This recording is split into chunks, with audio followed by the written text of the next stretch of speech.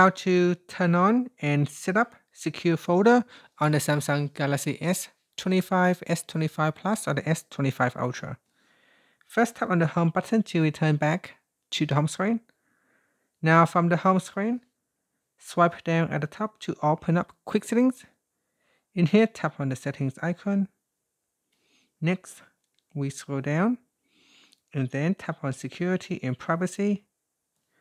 After that, scroll down and then tap on more security settings. In here, tap on secure folder. From here, enter the pin and then tap on done. Okay, so secure folder has been turned on and installed.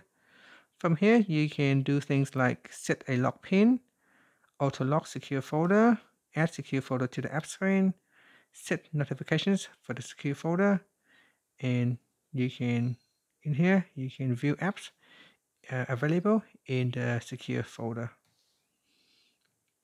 And that's it. So after that, you can tap on the home button to return back to the home screen. So once the secure folder has been installed, you can go into the app screen.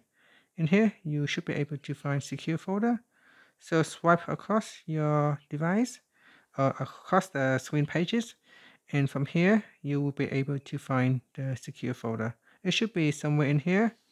You can also use the search function, secure folder. Here, you can open up the secure folder. And in here, you can browse internet privately.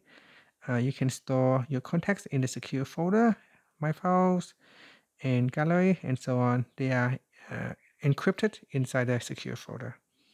And that's it. Thank you for watching this video. If you find this video is helpful, please like and subscribe to my channel for more videos.